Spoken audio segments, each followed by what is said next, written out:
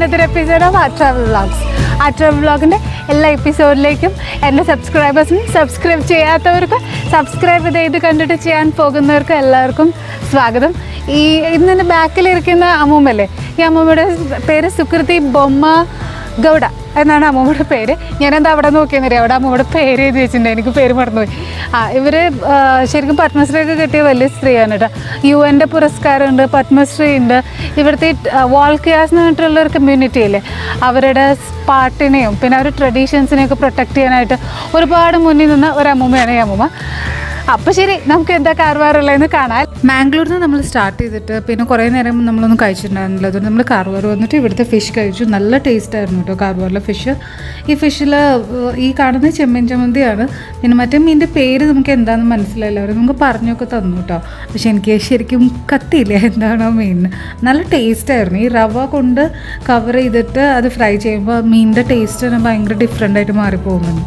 ഞാനിത് ആദ്യമായിട്ടാണ് ഇങ്ങനെ കഴിക്കുന്നത്, അപ്പോൾ അതിൻ്റെ ഒരു പുതുമയുണ്ടായിരുന്നു. അപ്പോൾ അത് കഴിഞ്ഞിട്ട് പിന്നെ നമ്മൾ പോകുന്നത് വെസ്റ്റ് കോസ്റ്റ് റോഡിൽ കൂടെയാണ്. നല്ല സെറീനായിട്ടുള്ള ഒരു പൊല്യൂഷനും ഇല്ലാത്ത നല്ല സ്ഥലമാണ്. വാഹനങ്ങളും വളരെ കുറവ്, ശാന്തമായിട്ട് ഡ്രൈവ് ചെയ്യാം. ഈ വഴി നേരെ പിടിച്ച് കഴിഞ്ഞിട്ടുണ്ടെങ്കിൽ നമ്മൾ മുംബൈയിലെത്തും. അപ്പോൾ ഓൺ ദ വേയിൽ നമ്മൾ ഒരു സ്ഥലത്ത് കല്ലെല്ലാം ഇട്ടിട്ടുണ്ടായിരുന്നു. അപ്പോൾ അവിടെ നമ്മൾ ഇറങ്ങി കുറച്ച് നേരം കടലിൽ കളിക്കാമെന്ന് വിചാരിച്ചു. അധികം നേരം സ്പെൻഡ് ചെയ്തിട്ട് പെട്ടെന്ന് നമ്മൾ തിരിച്ച് പോരുകയുണ്ടായത്, കാരണം അത്ര സേഫ് അല്ല എന്ന് പറഞ്ഞു.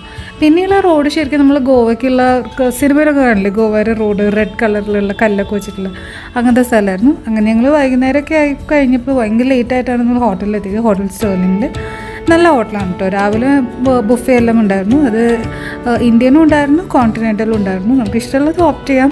ഞാൻ രണ്ടും കഴിച്ചു കേട്ടോ. ആദ്യം കോണ്ടിനെൻ്റലിൽ നിന്ന് തുടങ്ങിയിട്ട് പിന്നെ ഞാൻ ഇന്ത്യൻ എല്ലാം തിന്നിട്ടാണ് ഞാൻ പോകുന്നത്. പിന്നെ ഇവിടുത്തെ എന്ന് പറഞ്ഞാൽ റൂം റെൻറ്റ് 5,000 6,000 ആയിരുന്നു. നമ്മൾ നേരത്തെ കൂട്ടി ബുക്ക് ചെയ്യുമായിരുന്നെങ്കിൽ എനിക്ക് തോന്നുന്നു കുറച്ചുകൂടെ ബെറ്റർ ആവുമായിരുന്നു. നമ്മൾ ഓൺ ദ വേ യാത്രയിലാണ് ബുക്ക് ചെയ്തത്. പിന്നെ സ്ഥലമെല്ലാം ഭയങ്കര സെറീനായിരുന്നു. അധികം പേരില്ലാത്തതുകൊണ്ട് തന്നെ ബാക്ക് ഏരിയയിലും പൂളിലൊക്കെ നമുക്ക് ഒരുപാട് സമയം സ്പെൻഡ് ചെയ്യാനായിട്ട് നമുക്ക് തന്നെ ഒരു സമാധാനക്കുറവില്ല. നല്ല പീസ്ഫുള്ളായിട്ട് നമ്മൾ കുറേ നേരം അവിടെ സ്പെൻഡ് ചെയ്തു. അത് കഴിഞ്ഞിട്ടാണ് നമ്മൾ ശരിക്കും ഇവിടുത്തെ ടൗണെല്ലാം കാണാനിറങ്ങിയത്. ടൗൺ കാണാനിറങ്ങിയപ്പോൾ ട്രിപ്പ് അഡ്വൈസറാണ് നമുക്ക് ഈ ഹോട്ടൽ സജസ്റ്റ് ചെയ്തത്. നല്ലൊരു ഹോട്ടലായിരുന്നു. ഒരു ഫുഡിലെ പ്രത്യേകത അഗെയിൻ ഈ റവയിലായിരുന്നു എല്ലാം ഫ്രൈ ചെയ്തിട്ടുണ്ടായിരുന്നത്. പിന്നെ എന്തിട്ടുണ്ടായിരുന്നു വെച്ചിട്ടുണ്ടെങ്കിൽ എനിക്ക് ഭയങ്കര ഇഷ്ടമായി തോന്നിയത് അവർ ഷെല്ലായിരുന്നു. ഷെല്ല് നല്ല രസമായിരുന്നു കേട്ടോ കഴിക്കാനായിട്ട്. കക്ക എന്നാണോ പറയാമെന്ന് എനിക്കറിയില്ല, ഞാൻ പിന്നെ നിങ്ങൾക്ക് അടുത്ത വീഡിയോയിൽ എപ്പോഴും പറഞ്ഞത്. അത് കഴിഞ്ഞ് നമ്മൾ പോകുമ്പോഴാണ് റോയൽ എൻഫീൽഡിൻ്റെ മീറ്റിന് പോകുന്ന കുറേ പേര് നമ്മൾ മുമ്പിൽ റൈഡ് ചെയ്ത് പോകുന്നുണ്ടായിരുന്നു. അങ്ങനെ നമ്മളിങ്ങനെ ട്രാവൽ ചെയ്ത് പോയി. മൂന്ന് സൈഡിലും വെള്ളം, ബാക്കി സ്ഥലത്ത് കര. ആ കരയിലെന്ന് പറഞ്ഞു കഴിഞ്ഞാൽ ഫുള്ള് മീൻപിടുത്ത ചേട്ടന്മാരാണ്. പിന്നെ ഇവർക്ക് വലിയ ബോട്ട് എന്താ പറയുക, പ്രൊപ്പല്ലറും എന്താ പറയുക മെഷീനൊന്നും വെച്ച ബോട്ടൊന്നുമില്ല. പിന്നെ ഉള്ളത് നമ്മുടെ CMFR കൊടുത്തിട്ടുള്ള ബോട്ടുകളാണ്. പിന്നെ എനിക്കറിയില്ല ഇവിടുത്തെ മീൻ, ഇവിടെ കടലിൽ മീൻ കിട്ടാഞ്ഞിട്ടാണോ എന്തോ ഇവിടെ മീൻ ഭയങ്കര വിലയായിരുന്നു. ഈവൻ ഞങ്ങൾ കഴിക്കാൻ പോയപ്പോഴത്തേക്കും കടലിൻ്റെ തൊട്ടപ്പുറത്തായിട്ടും ഭയങ്കര വില. നമ്മുടെ നാട്ടിലൊക്കെ എന്ത് വില കുറവല്ലേ. ഈവൻ ചെന്നൈയിലായാലും പോണ്ടിയിലും യാനത്തിലൊക്കെ എനിക്ക് ഭയങ്കര ചിലവ് കുറവായിട്ടാണ് മീൻ എനിക്ക് തോന്നിയിട്ടുള്ളത്. പക്ഷേ ഇവിടെ സ്ഥലം ഒരു രക്ഷയില്ല. ഇവിടുത്തെ ബീച്ച്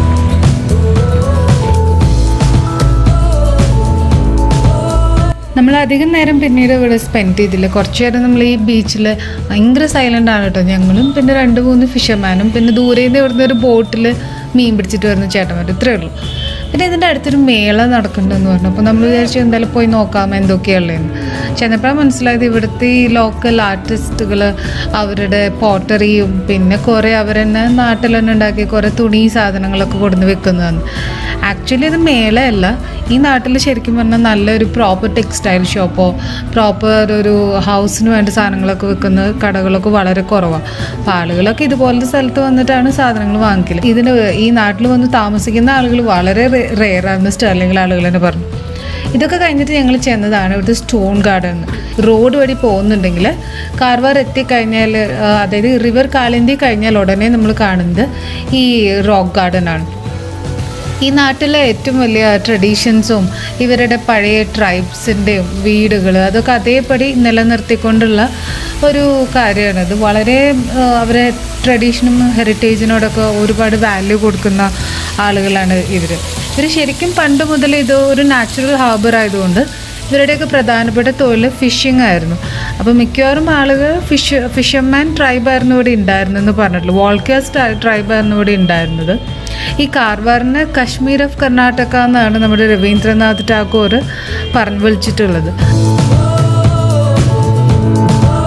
ഇത് വോൾക്കയാസ് ട്രഡീഷൻസിനെ കാണിക്കുന്നതാണ്. ഈ നാട്ടിലത്തെ ആളുകളിനെ പറയുന്ന പേരാണ് കേട്ടോ വോൾക്കയാസിന്. വോൾക്കയാസ് ട്രഡീഷനെ കാണിക്കുന്ന വീടുകളൊക്കെയാണ് ഈ വീടുകൾ. ഈ വീഡിയോ നിങ്ങൾക്ക് ഇഷ്ടമായെന്ന് ഞാൻ വിചാരിക്കുന്നു. കാർവാറിൽ റോക്ക് ഗാർഡൻ കാണിക്കാൻ നിന്നാൽ ഒരുപാടുണ്ട് കാണിക്കാൻ. ചിലപ്പോൾ എല്ലാം കൂടി കണ്ട് നിങ്ങൾ തന്നെ എങ്ങാനും ബോറടിച്ചിട്ട് അൺസബ്സ്ക്രൈബ് ചെയ്തിട്ട് പോയാലോ? അത് വേണ്ട, എല്ലാവരും സബ്സ്ക്രൈബ് ചെയ്യൂ, ലൈക്ക് ചെയ്യൂ, ഷെയർ ചെയ്യൂ. നമുക്കൊരുപാട് കാഴ്ചകളിടും. കാർവാർ കഴിഞ്ഞിട്ട് നമ്മൾ മിക്കവാറും ഗോവ പോകുമെന്ന് തോന്നുന്നുണ്ട്. അത് നിങ്ങളുടെ അടുത്ത് പറയാം. ഓക്കെ, അപ്പോൾ ശരി, എല്ലാവരും take care, by, stay happy. എല്ലാവരും യാത്ര ചെയ്യൂ, സന്തോഷമായിട്ടിരിക്കൂ. നമ്മൾ നല്ല അടിപൊളി വീഡിയോസ് തരാം. ഇതിൽ നമുക്ക് പെയിൻറ്റിങ് വീഡിയോ ഇട്ടില്ല. അടുത്ത വീഡിയോയിൽ നമ്മൾ പെയിൻറ്റിങ് വീഡിയോയുടെ ഇടാം കേട്ടോ. അല്ലെങ്കിൽ ഇത് ഭയങ്കരമായിട്ട് ലോങ് ആയി. അപ്പോൾ ശരി, എല്ലാവർക്കും എൻ്റെ നന്ദി വീഡിയോ കണ്ടതിൽ. എല്ലാവരും എൻ്റെ ഇൻസ്റ്റഗ്രാം ഒരു പേജുണ്ട് ആർട്ട് ക്രീം അമ്മയ്ക്കുള്ള, അത് ഫോളോ ചെയ്തോളൂ. പിന്നെന്ത് പറയാനാ? അപ്പോൾ എല്ലാവർക്കും ബൈ, ടേക്ക് കെയർ.